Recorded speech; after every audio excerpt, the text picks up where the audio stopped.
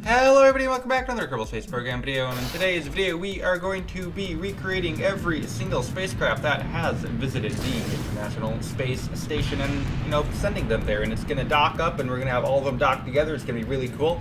Very unrealistic, obviously, because a lot of these craft are retarded and stuff, but I thought it would be pretty cool. We could just fill up all the docking ports with all the different stuff that's going to be epic, and we're starting off with the most cost-effective vehicle ever developed, the Space Shuttle, obviously. I mean, it's a pretty cool rocket. Space Shuttle is pretty synonymous, that's a hard word, with the ISS, as it is largely responsible for building the thing. It's basically the Space Shuttle's big achievement was building the ISS, and they actually had to delay its retirement a little bit because they needed it for ISS stuff. So, yeah, this was America's big old thing, and it visited the ISS a lot of times, and it is actually the biggest vehicle to ever visit the ISS in terms of size and weight. As you can, it's like a big giant plane thing. So we're going to be doing our little bit of a rendezvous after we're going to be jettisoning the orange tank just as we are just about in orbit. And then we're going to fire up the OMS thrusters. Which you do not know, the OMS thrusters are actually AJ-10 engines, which are the same engine used on the Apollo service module and a few other upper stages and stuff, but the Apollo service module is mainly what it's known for, and OMS thrusters as well, so fun fact if you didn't know. So now we're going to go ahead and do some maneuver node twiddling, is that the word? And then we're trying to go ahead and get to our ISS. I originally really wanted to do a modded ISS, but oh my, those do not work. Yeah, so I figured I'd just use my stock ISS. I think I have it accurate. ISS, it changes so often, like the configuration and modules are added, whatever, blah, blah, blah. So I think this is accurate. I don't know. There's some people who probably know a lot about the ISS. They're probably going to flame me in the comments, but I think I got it right. And this thing barely has enough docking ports. We actually have to get kind of creative to find places for all these things, because there's a lot of these guys. A lot of craft have visited the ISS before. So starting off with the Space Shuttle, which is going to take the frontmost docking port, because that's where it usually docked. It's very cool. It'd pop in right there. And there is the Space Shuttle. So without further ado, we can head over to Falcon 9. Yeah, that's a bit of a change. The Falcon 9 is the new one. Space Shuttle is old. I don't know. Juxtaposition, I guess. Very awesome. So we're going to be doing the Cargo Dragon. So Falcon 9 Cargo Dragon, which actually, as of recording, today was CRS 22, I believe. But the Falcon 9 with the, with the Crew Dragon, very awesome. Very awesome. It's a cool launch. And it was actually a very interesting launch because it was the first time they did a boost back burn with a drone ship landing, so that was pretty epic. And speaking of boost back burns, we are going to be cutting off the main engine, separating the two stages, and the bottom stage is going to be doing a boost back burn. Just because the way KSP works, we have enough delta V to do boost back burns all the way back to the launch site with the Falcon 9. This is the Tundra Exploration Falcon 9. Very awesome mod. So I'm gonna go ahead and just bring her in for a landing back to the KSC. And I figure now would be a great time to say, if you haven't, you could maybe subscribe. I'd appreciate that. We're coming up on 12K subscribers, so that's pretty awesome. Thank you everyone who has subscribed. You guys are very awesome. And thank you to all of our Patreon members as well as our channel members as the Falcon 9 comes in for a very epic landing. There it is. So yeah, that's all the plugs. Also, we have a Discord if you want to do that, and we also have some merch, pilotshop.com. Thank you everyone for the support, I guess. So now we're going to be rendezvousing our second craft, also known as Cargo Dragon, with the International Space Station. So we're going to be going to one of the underside docking ports here, one of the cargo berthing ports. I believe, actually, I believe Crew Dragon, or Cargo Dragon rather, can autonomously dock now. It used to have to be grabbed by the arm, the cannon arm, I believe. Don't quote me on that, though, but we don't have a cannon arm because those are really cracking. So we're going to go ahead and bringing ourselves in for a little bit of a rendezvous, a little bit of a docking. And by the way, the orientation of the space station is completely inaccurate here, but if I wanted the orientation to be accurate, I would have had to continuously fix it every single time I arrived, and that was just way too much work. Up to the Russians, Mother Russia! Yes, we are like speedrunning these. Soyuz. Soyuz is, obviously, it's a pretty, I believe it's the most commonly visited craft of the ISS, or is that even grammar? I don't know, grammar hard. So the Soyuz, it's the craft that visited the ISS the most, rather. It brought a lot of crew, especially from 2011 until 2020. when, you know, America didn't have any sort of launch abilities because space shuttles. So, yeah, very, very, you know, it's a reliable rocket. With the bottom stage is the R7, or the original Soviet ICBM, actually, which is kind of ironic that America is funding because they're paying for astronauts to get on top of Soviet ICBMs. But whatever. Irony. Fate loves irony, right? I bet that's not what they thought would happen in the 50s. So, going to go ahead and jettison the bottom stage, and now it is the upper stage, which is going to be bringing ourselves into orbit, and then we will be doing our rendezvous with the ISS. Lots of rendezvousing today. I hope you like rendezvous. There's a lot of cool craft. Unfortunately, I wasn't able to find mods for all the craft. So, unfortunately, we'll have to do a few stock craft. I know, what a shame. Stock. Evil Knievel, but I did get Waterfall finally. I know a lot of people ask me to do that, so I guess I'll maybe make the stockcraft a little more bearable. We have 3 stockcraft. I know, crazy. What a sin! I don't know, I used to be all about stock, though. I'm like 50-50 now. Mods cool, but stock also cool. But also docking cool, as we kind of come in around with a little bit of an epic turn here, and then we can line up with the aft section of the space station. This is the aftmost section. And this is the Russian section, obviously. And we're going to be bringing her in for a landing. And I had to line up the solar panels because that would have been a sin. A lot of sins. So much sinning going on here. But now we can move on to the first stockcraft, which is the Ariane V. And I know I said I have Waterfall, but this is the old texture for the mainsail engine, and Waterfall is not set up for that. So you guys have to bear with stock plume for just one more launch. Ariane V, which actually has the distinct honor of launching the, in quotes, heaviest craft to visit the ISS. The space shuttle is really the heaviest, but this thing has the most payload. Actually, no, I don't think it does. But it is the heaviest resupply vehicle post-space shuttle, I believe. It's close to the space shuttle's cargo capacity. This thing weighs just over 20 tons. Maybe someone in the comments can tell me. There's a few people who are like geniuses who seem to always know everything about everything in my comments. So I don't know. Could this thing develop or send more payload to the ISS than the shuttle? I do not know. It's kind of a meme if it could, because this thing is puny. But this is the ATV, the Autonomous Transport Vehicle, I think. If I could get my acronyms right, which is I really should, because this thing was just in a video a few days ago, or maybe a week ago. I also have it's like the weird ignition mod where it like actually models engine ignitions, and I don't know how to use it. I don't even know why I have it, and I was too lazy to go uninstall it. So you'll see me like spamming the activate button because my engines don't like, because I don't know how the stupid mod works. And now you can see some of the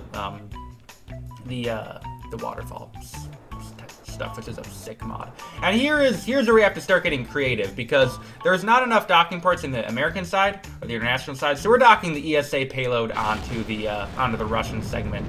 Moving on is, can you guess what this is? Do you know what this is? It's my stock. This thing was hard to do with stock because it's a really basic rocket, but it's hard to. It's the Antares. It's the Antares. So normally the fairing doesn't widen like that, but because my payload is 2.5 meters. The fairing and the rocket is 2.5 meters. I had to widen it a little bit, or else the fairing would have like clipped into the payload. So, and what payload be this? It'd be Cygnus, the only payload that Antares launches right now, and a very low powered upper stage, by the way. This thing takes an eternity to get into orbit. So, yeah, basically all Antares does now is launch the Cygnus a few times a year, so 2-3 times a year, I think. So, yeah, Cygnus is a cool rocket. It has the very epic Soviet engine as its bottom stage. Some actually have been theorizing that the Neutron, if you don't know what that is Rocket Lab's new rocket coming out in 2024, I believe the earliest is. And that some people are theorizing that it will actually replace Antares to send Cygnus to the ISS, which would be pretty cool. Yeah, Rocket Lab cool. So I'm gonna go ahead and get set up for our rendezvous with Cygnus. Cygnus is it's been supplying the ISS for a long time. Yeah, it's part of it's a pretty cool thing. The solar panels are circular, so I just use probe cores. There aren't any circular solar panels in stock KSP, although I believe there are soon with 1.12. Quote me, maybe I should know that.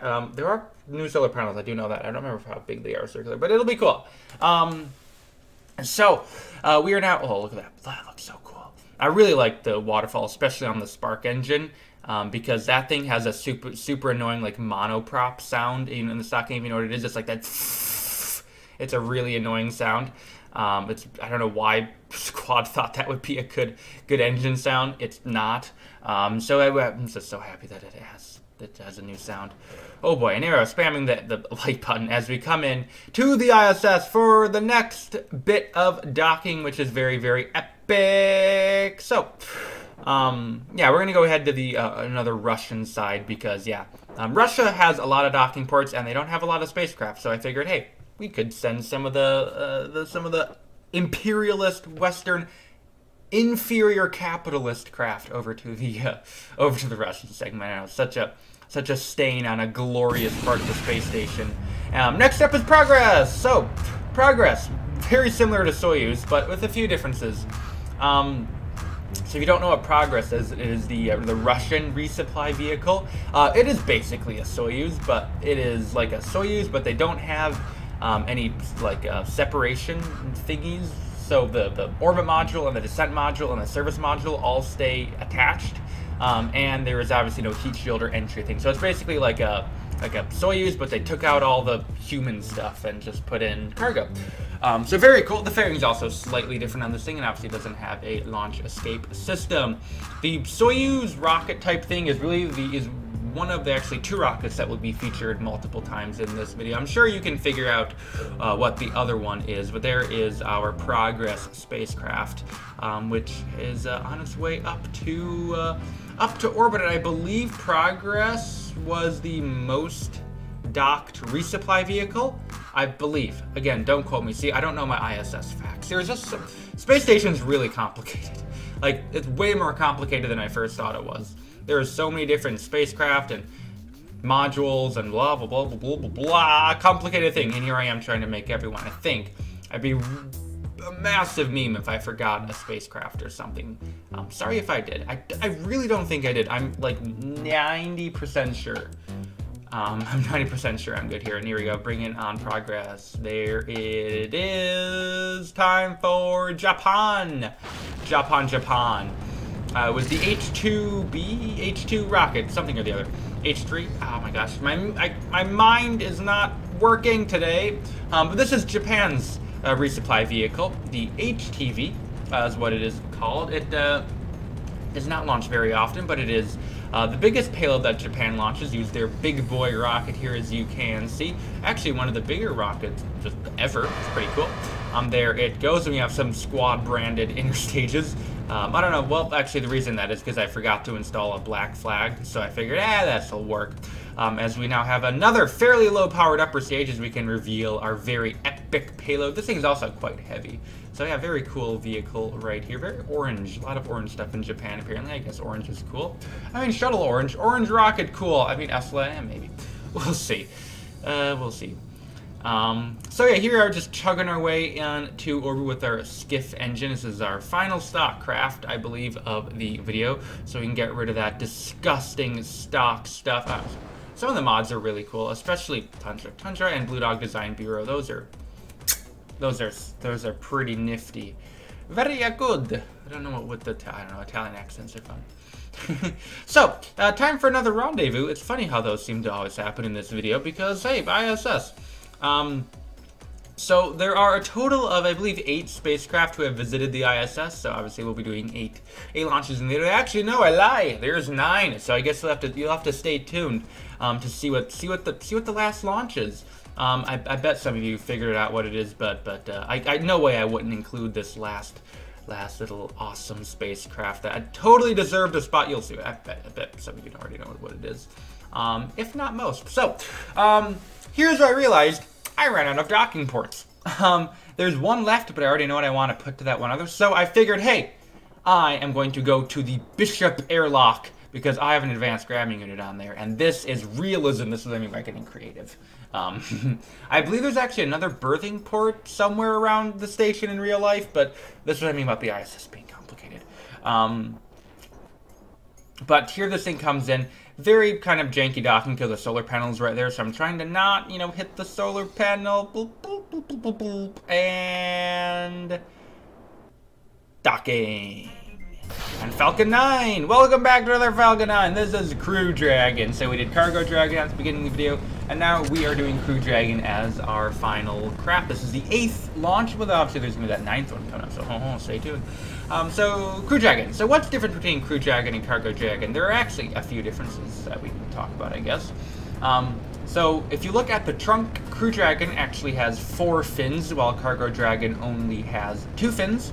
And Crew Dragon also has Super Dracos. So yeah, that's pretty dope. Then we're going to separate the bottom stage, and I'm going to do our boost back burn. Obviously, you know, Cargo Dragon doesn't need Dracos because, you know, it doesn't have crew. So the Super Dracos are the launch abort system. So obviously doesn't need those.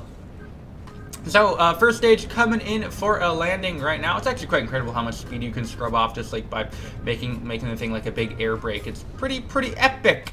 And here we are coming in for a landing with the bottom stage right on the runway like so. And touchdown. Very awesome. And now we are going to do our final rendezvous with the ISS. And there it is coming into view.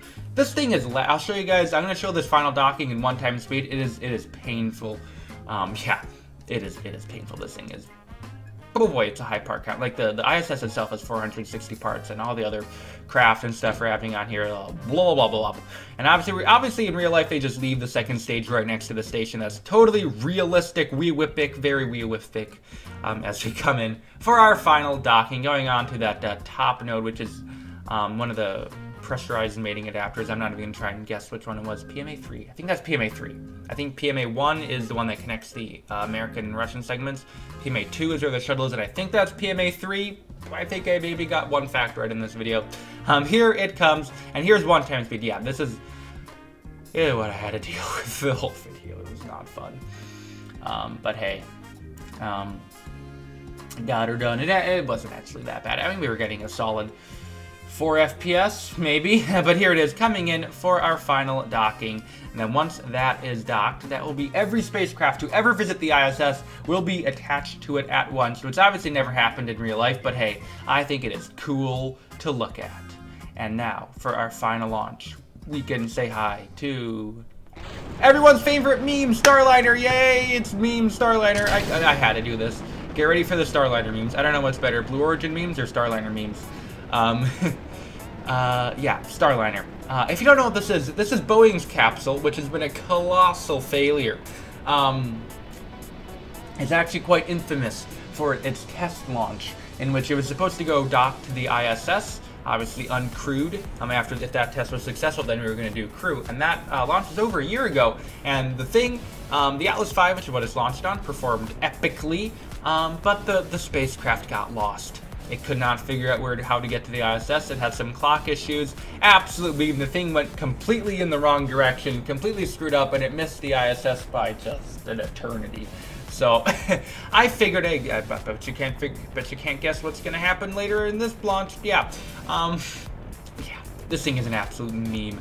Boeing, you know, and it's over a year ago, and since then, SpaceX has launched 3 crews up there, brought 2 back.